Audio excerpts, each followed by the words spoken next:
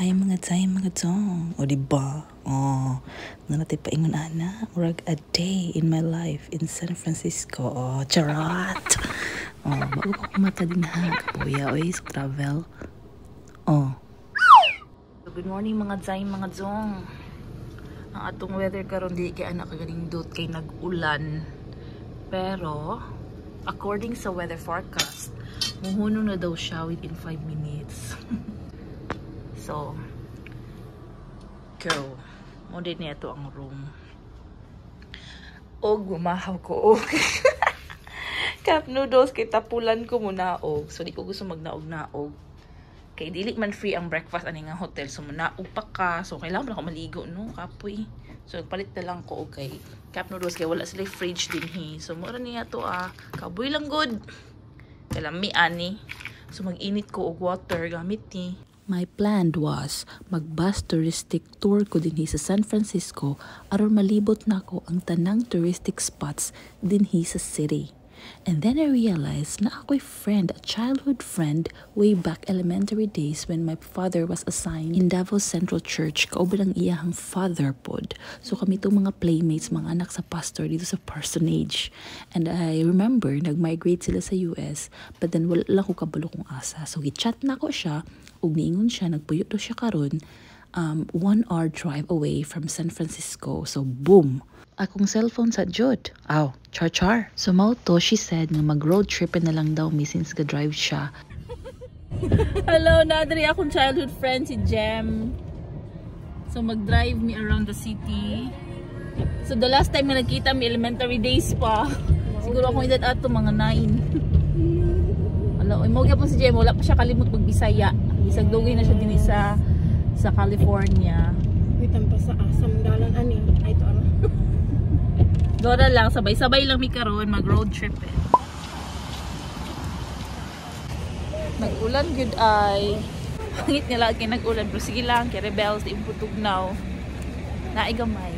Kung gusto mo og lingaw-lingaw, adto mo sa Pier 39 kay tanan dira nga gusto ninyo makita, like museum, aquarium, mga restaurant, mga lingaw-lingaw sa bata, tanan naa dinha. Mga tindahan, mga saray, mga Kemilatek nga mga anik-anik na alinha.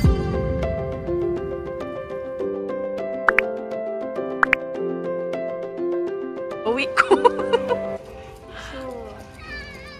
Akong gitry ang corn dog dito sa US. Never tried. Kita na ako sa TikTok. So, muna siya.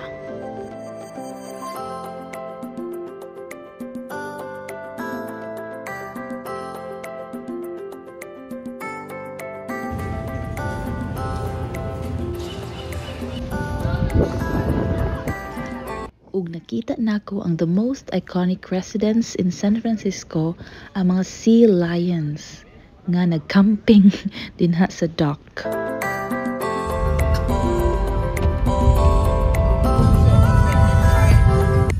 Tanan! Ang akong pinakahihintay ang makita sa personal ang the Golden Gate. Of course, popular kini siya.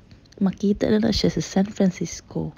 Mao ang pinaka-populous na tourist attraction. Even bridge lang na siya, pero nindot kaayo siya in person. Labi nagmag-fog-fog sa ibabaw, mura jud kag na sa paradise. Charot.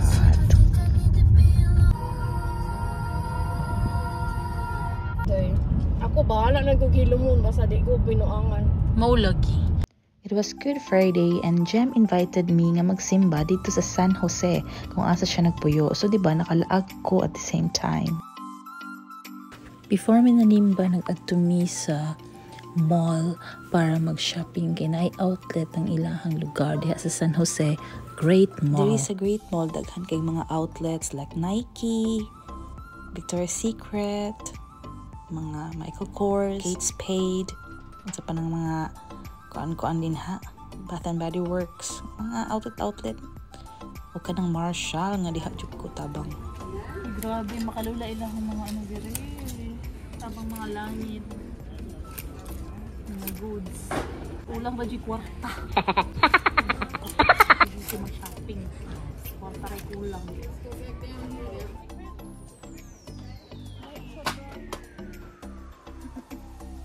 Mga goods. Updates? Oh, DKNY tag $16. Sige pang hatag rani. $16, besh. Oh my god. Pagtrabaho. Di ba may suoton? May size ani gem. 9. 5 lagi nakabutang. Oh, basi ko sa size 5. Unsa man na? Like I'm size 5. Ay gamay din eh. Sulay, oh. Sulayan na to big. Mauni lugar nila Gem, mafili gina ko ang US. Ug mauni siya ang UCC Church, kung sa Pilipinas UCCP. So nag-attend ta og service. Ug after sa church service, of course, mga unta kay gutom na kay day. Kusla na kaayo. May gani kay gitreat ko ni Gem ang Nico yung bana sa Korean barbecue diri sa St. Clair or Santa Clara. Doon lang po siya sa San Jose. O di ba nakaadran po kog laing syudad. Og salamat kay ninyo kay first time gyud ako ni nga makatry og samyapsal kamsamnida. Grabe kalami sa ilang mga meat. Si Oppa, ay, nasa kilid, oh. Tawtan-aw ka, Oppa. Ganina ha, tawtan-aw ka. Ow!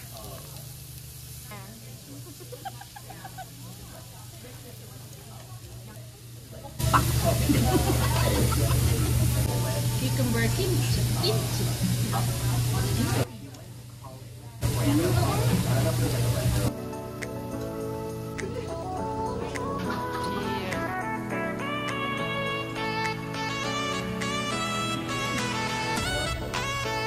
And we ended the night nga among gisaksihan ang San Francisco City in the night.